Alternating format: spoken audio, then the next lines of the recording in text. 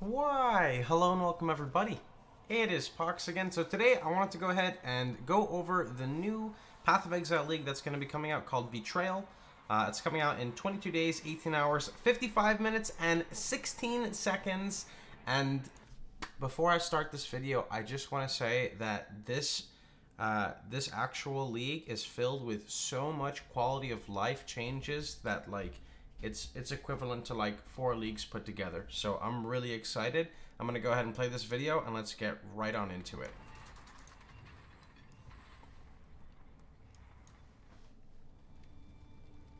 The ancient code of life and death is broken. A devious plan of necromancy, unrelenting and frighteningly efficient. They call themselves the Immortal Syndicate.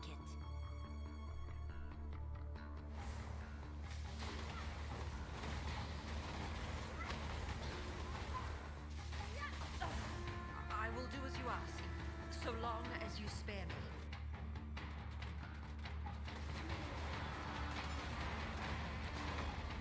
Have nothing to hide. Only strength matters.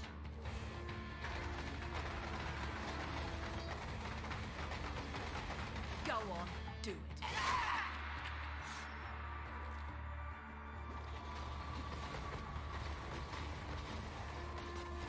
Cold-blooded betrayal. That's what I offer.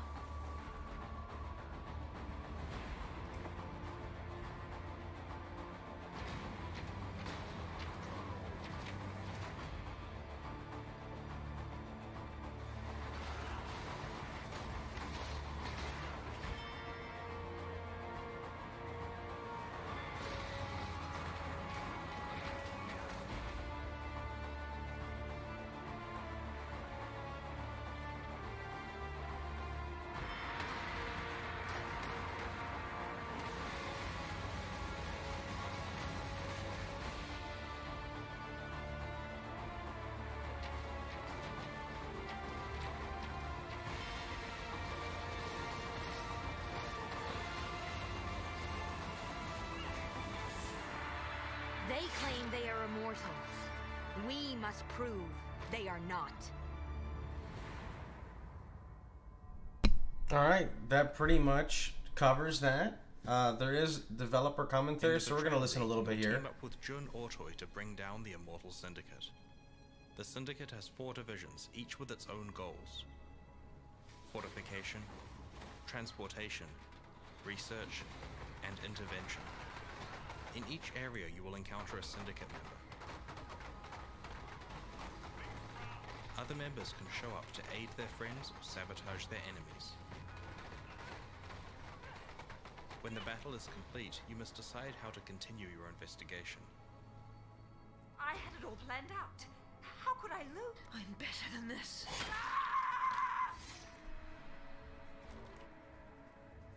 Bargain, execute, interrogate, and even induce them to betray each other. Starve the beast. Will not break it. Your goal is to gain intelligence leading to the captains of each division. Raid their safe houses to pillage their supplies and uncover the ultimate identity of the Immortal Syndicate's mastermind. Each Syndicate member stores different item types in their safe house living quarters. High-ranked members will have better items. Each division has a different twist on item rewards. You will want to manipulate the I wonder if that's a Mjolnir. bring certain members into positions that are going to be the most rewarding for you. Syndicate members can drop veiled items. Take these to Jun and pick one of 3 options for the veiled mod. In Betrayal, the old cohort of Forsaken Masters have mysteriously vanished. Together, Einhar, Alva, Nico, Jun, and Zana have taken over as the new masters. Their league content has become the new master missions, including a simplified version of Bestiary where Einhar will net beasts for you. This expansion contains many other features, such as master crafting that doesn't require grinding master levels, a unified hideout system, a new unified hideout system, and unified hideout system. God damn it. Okay, here we go. Look at how sweet this interface is for crafting now. Instead of having to go to like every single person individually, you can literally just like pull it up and you can even sort by type. So before, when you're a master crafting, it would say the type on the affix. So it'd be like armor would be to boots, gloves, and helmet. Now it's literally you just click the type and scroll the drop down. Master crafting that doesn't require grinding master levels, a unified hideout system, and new skills. Check out pathofexile.com/betrayal to find out more.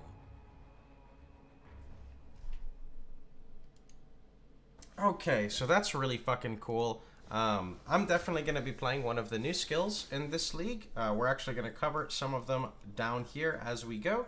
So let's go ahead and start the reading. In Path of Exile Betrayal, I don't know what that dude's name is, Jun Ortoy is investigating a mysterious organization known as the Immortal Syndicate, also known as Diablo Immortal. Help her to manipulate their ranks, reveal the identities of their members, uncover their safe houses, and take down their mastermind. The Immortal Syndicate encounters have 4 divisions, each with its own goals: fortification, transportation, research, and intervention. Oh, okay. In each area, you will encounter a syndicate member. Other members can show up there to aid their friends or sabotage their enemies. That's basically what they showed in the video. You can have like an escort or like a infiltration, basically, which is like right here. This would be the fortification, I think. This is assassination. I don't know what this one is. Manipulate the syndicate. This one I'm going to have to learn a little bit and how to do. There are 18 syndicate members, each with their own personalities, friendships, and rivalries that change as you manipulate the organizations. You will need to bargain, execute, interrogate, and even induce them to betray each other in order to further the investigation. This is cool. It's like a little mini game, and I always have to say, whenever there's something that you can kind of do in Path of Exile that pulls you away from mapping a little bit but still allows you to enjoy the core game, it is something that's really good, because players do get a little tired of, you know, repeating the same content. So that's why new leagues are always phenomenal. Okay, raid syndicate safe houses. Your goal is to gain intelligence leading to the captains of each division. Raid their safe houses to pillage their supplies and uncover the ultimate identity. Each syndicate member stores different item types in their safe houses. High-ranked members will have better items. Each division has a different twist on item rewards. Manipulate the syndicate, maneuvering the certain members into positions that are going to be the most rewarding for you. I wonder if we can get that as a skill, dude. That looks like an EK Nova totem. And these are the big chests, I see.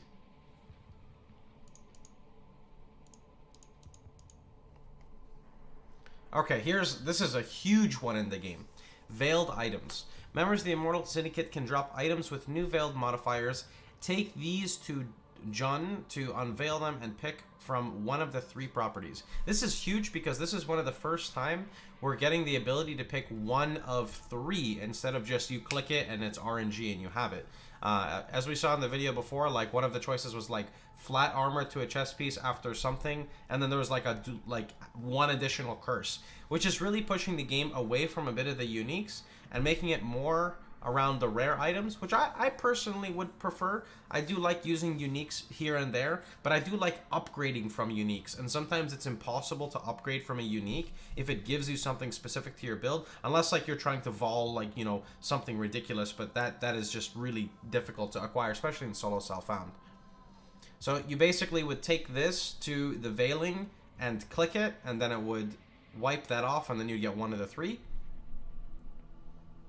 And then I believe either as you find the same one or do something else, you can level like up the bar, and I think the values go up when that happens. I'm not exactly sure on that, but this is the way I think the new like master leveling is going to be. Instead of doing that, it has something to do with this.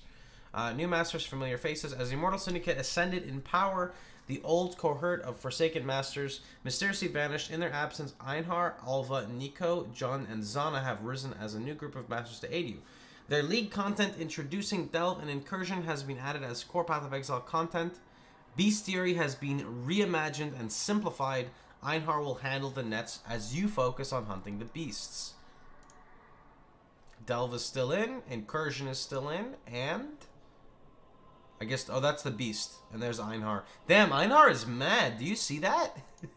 He's got like a fucking crossbow. Streamlined master crafting. We have revamped the entire process of master crafting, from the user interface to the way you acquire new crafting options. Individual master crafting options are now unlocked by completing specific content, such as incursion rooms or delve encounters, rather than by grinding master levels. I have to say I like that, because I do get a little scared in a lot of delve encounters, because I still feel sometimes delve can be like pretty overtuned in certain areas, but putting something behind it makes it feel so much better. 75 to 85. Whoa, dude. What? One transmutation for fucking 85 life? That can't be right. No way. Is that at the... Or is this saying the amount? That's fucking OP, dude. That's crazy. Unified hideout system. Hideouts favor... Oh wait, hideouts... favor and decorations are now shared across all leagues. You can load and save your hideout templates and share them with other community members. I'm excited for this because there's a guy actually on YouTube. I don't know his name. I know Tarky knows him. He shouts him out all the time, who does hideout templates on YouTube. I'm definitely going to take one of his. New endgame maps. We have added 4 new maps to the Atlas of Worlds, and one of my favorite things that's happening right now. These new maps are fleshed out versions of fan favorite tile sets from deep in Delve's Azurite Mine. The entire Atlas of Worlds has been rearranged, so that basically means map tiers are shuffled, map orders are completely changed, and 4 additional maps are in. So there's Fungal Hollow and Primordial Blocks. These are just Courthouse and Channel are the same, they just have been changed in tier. New and revamped skills. So this is the main one for me that I'm really excited for. Let me just scroll down. Oh, we're basically done here. So alongside other balance improvements, Betrayal introduces 10 new or revamped skills across 3 core character archetypes. These include several completely new types of skills, such as brands and banners. This is something I have to play with, for sure. So let's pull up all 6 of them. So, skill reworks. We're making changes to Ice Spear. I actually never looked at the Ice Spear rework change a while ago. Vortex, Ice Nova, Arctic Breath, Tectonic Slam. I like how 4 of these skills are actually ice related, which is really cool. Vortex is a skill I really want to play, but I felt like the AoE was just... And it was so difficult to scale between, like, if you go crit, then the damage over time sucks, and then it doesn't feel right because you're missing a component of the skill. Increasing their power and adding new interesting behavior. That's another thing that's really cool to see, is instead of just flat out damage buff, it's actually adding interesting new behavior, which seems like it's not going to be locked behind threshold jewels, but who knows. Banners. Cast a banner once to carry it, weakening enemies around you while buffing the attacks of you and your allies. War banner gains stages as you kill enemies, while dread banner gains stages as you impale. Cast a second time to place the banner, making the effect larger and more powerful. So I don't know if this means that everyone wears a banner and you just drop it at the boss for like the bonus, or if only supports wear the banner and that's their goal. I don't fully understand exactly how that works. Brands. So this is what I want to see. Create a brand on the ground that attaches to an enemy that walks near it.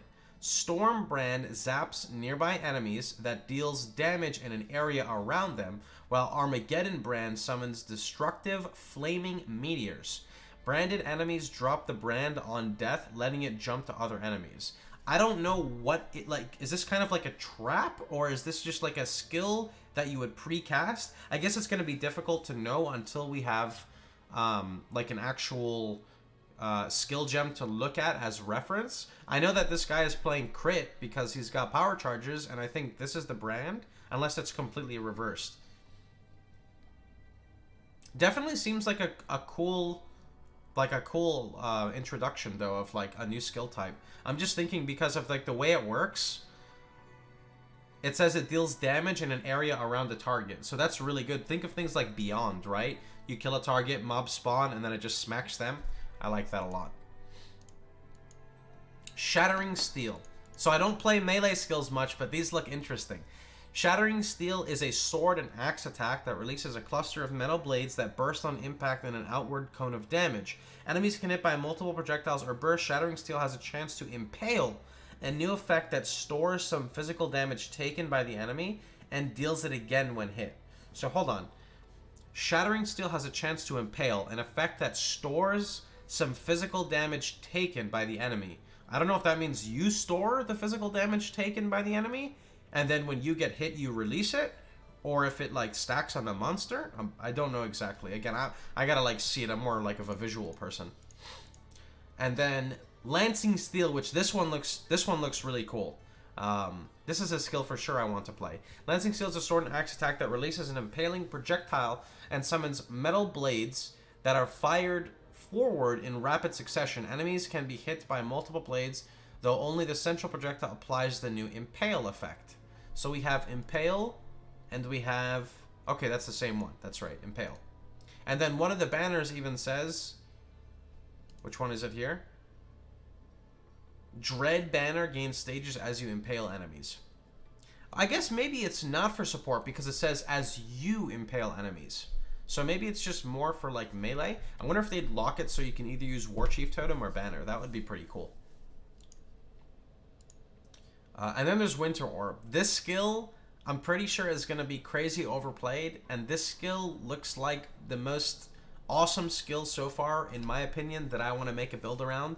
There is a 100% chance that I'm making a build around Winter Orb. So far as it seems, Winter Orb is in number 1. Lancing Steel might be in... Well, no, Brand is probably... I don't know, even Brand might be number 1. Winter Orb and Brands, and then there's the Lancing Steel. I don't really play much melee builds, but I really like Lance-style things. It's just something I've always enjoyed. Like in a lot of games I've played, I like playing like Dragoons and things like that. Actually, I don't even know if Dragoons are specifically with a Lance, but I really like Lances and Polearms. Staves don't count in PoE though, because there's no like thrusting. Okay, powerful new items. Many of the 15 new unique, that's actually quite a bit, new unique items in Betrayal have veiled mods, allowing you to customize the item more than ever before. Betrayal also includes 5 new divination cards designed by our supporters. So there is a new bow here, the Crimson Storm Steelwood Bow. Specifically damage against bleeding targets. You gain increased flash charges, chance to maim on crit. That's like the Assassin Ascendancy. And then adds flat fizz against bleed, and you get an extra modifier. I don't know how these modifiers work. I don't know if they like roll a value, because I think they do roll like a value numeric in there, and then you pick one of the 3, but I don't know if it's always the same 3, or if you're picking from like a large pool, because unique specifically have like set things, right? So I don't know how that's gonna work. Then we have this one here. This is an interesting ring too. +5 to Socketed Aura Gem. Socketed gems have increased mana reservation, all attributes, increased life regen for each uncorrupted item equipped, -2 total mana cost of skills for each corrupted item equipped. And then this one is awesome. Temp Chains is my favorite curse, so if you know anything about me, this is a fucking awesome piece. 15 all attributes, 21% increased damage, flat life, mana regen per second. Temporal Chains has 100% reduced mana reservation and chance to gain Shaper's Presence for 10 seconds when you kill a rare or unique enemy. And then there are these supporter packs, which actually look really fucking cool. So there is the Master Undertaker, and then the one I think looks cooler, which is the Master Soul Stealer. I'm not going to go over the portals right now. So this is the This is the Undertaker. I think these hands look so cool, though. And I like the cloak, too. It reminds me of the Scholar set, I think, like this back part.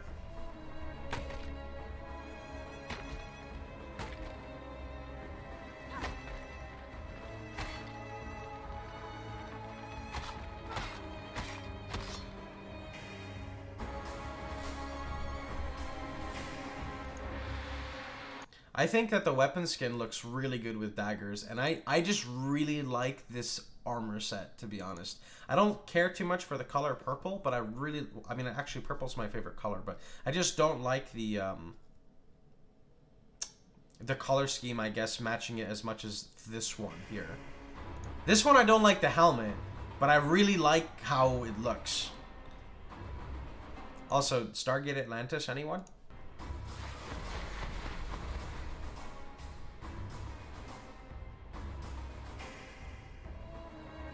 The weapon trail looks so fucking sick on this weapon, dude. Look at it! It's beautiful!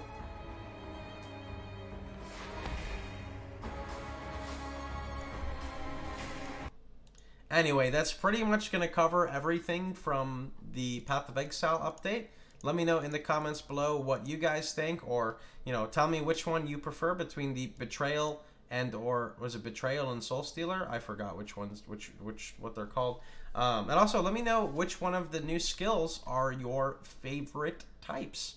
I'm going to see you guys all later. Hope you guys have a wonderful time. Hope you guys enjoyed yourselves. I won't really be playing too much PoE content until this actual update. So I know you guys have been watching. I've been playing Black Desert. I've kind of stopped a bit of Black Desert, so it's probably just going to be Warcraft 3 and then maybe some random games until then. I may be checking out Guild Wars 2 for like a week, but I don't know. I'm not really sure yet. Anyway, that's pretty much about it. Hope you guys had a wonderful time. Hope you guys enjoyed yourselves. Remember, if you liked the video, please feel free to like, share, and subscribe. And remember, you can catch me streaming live every day at twitch.tv/Pohx. I don't know if you guys saw or not, but I also took out, it's kind of dark, I took out all of my dreads. So I don't have dreads anymore. I went back to my old hairstyle. Anyway, have a good one, everybody.